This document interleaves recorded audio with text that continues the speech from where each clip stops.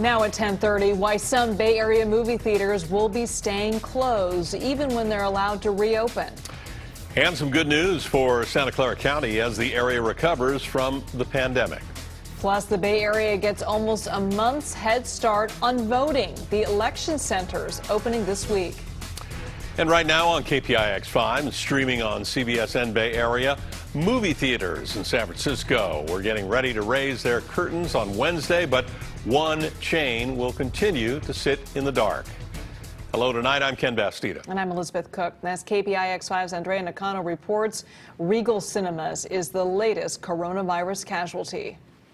Cineworld, the parent company of Regal Theater, says all their locations will close their doors starting this Thursday. That means here in San Francisco, Regal never had a chance to reopen in this pandemic, and many moviegoers are left wondering how this drama will end. The latest James Bond film may have delivered the final blow. Cineworld's announcing today to suspend all of its operations at 536 locations in the U.S. This, as a release of No Time to Die was moved from Thanksgiving to next Easter, as many theaters remain closed due to the pandemic. Mookie Gredinger, the CEO of Cineworld, said in a statement, the prolonged closures have had a detrimental impact on the release slate for the rest of the year.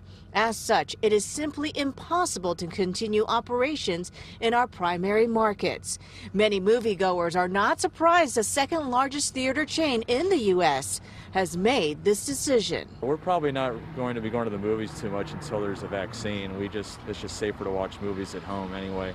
Regal Theater also points to the inability to open in major markets such as New York. San Francisco will allow theaters to open Wednesday, but this 12-screen, 1,800-capacity Regal Theater at Stonestown remains under construction. While moviegoers say they have adjusted to watching films at home, they miss a night out at the movies. I love the theater. I think there's part of that theater experience that's lost at home. Sitting in the dark and experience something with other people, I think that's part of the movie-going experience for myself. I've always enjoyed going to the movies in person since I was a kid, so I'll always enjoy that experience. Regal emphasizes this is just a temporary closure, and it will continue to monitor the situation on the reopening status and when studios will release blockbusters back to the big screen. In San Francisco, Andrea Nakano, KPIX5.